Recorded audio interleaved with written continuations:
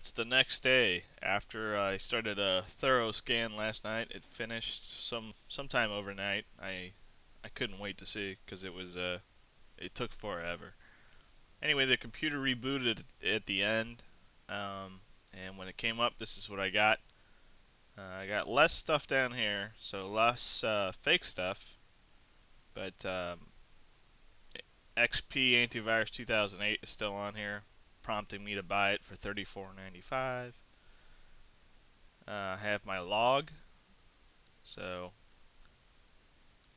it found quite a bit of stuff.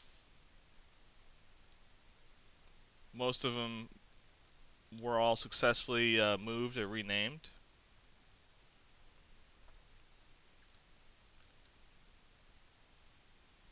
And then still have Avast running in the background here. I have this autoplay thing running constantly. I'm not sure what that is. That's new to me. I'm going to look at my resident scanner and crank that all the way up. And I'm going to let it run for a few minutes on high and see if it detects anything else. I'm going to pause the video. I'll be right back.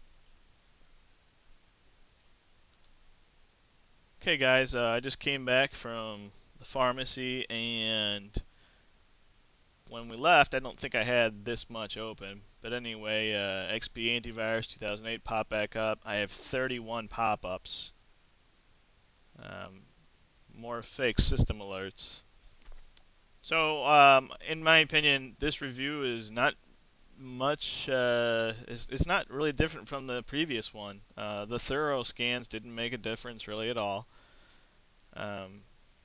Avast does get rid of a lot of stuff, and it's a great little free application. However, these guys really need to improve their adware detection engine, and they'd have a really nice solution.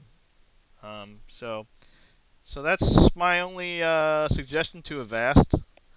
Um, if any Avast reps want samples of my malware that's still left on the box, I can go ahead and give it to you.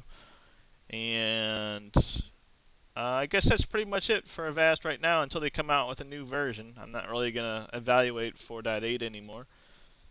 I'm going to go ahead and start working on my next video for today, which is going to be AVG Internet Security.